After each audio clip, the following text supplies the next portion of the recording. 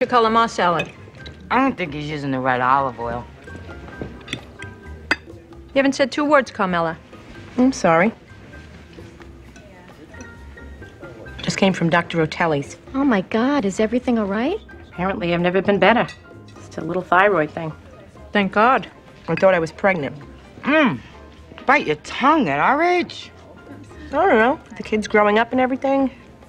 What I'd give to have a grandchild. Terry and her husband are trying again, but... Speaking of grandkids, I am just sick about Jackie and Meadow. I asked him what happened. He tells me to mind my own business. And so does she, in so many words. They broke up? Is Meadow okay? Oh, please. That girl is so different than I was at her age. Just rolls off her back.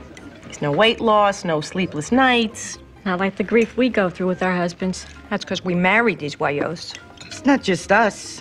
The President of the United States, for crying out loud. I mean, look what his wife had to put up with the blowjobs and the stained dress. Hillary Clinton? I can't stand that woman. I don't know. Maybe we could all take a page from her book. What, to be humiliated in public and then walk around smiling all the time? That is so false. I would dig a hole, I would climb into it, and I would not come out. All I know is she stuck by him and put up with the bullshit. And in the end, what did she do? She set up her own little thing. She did.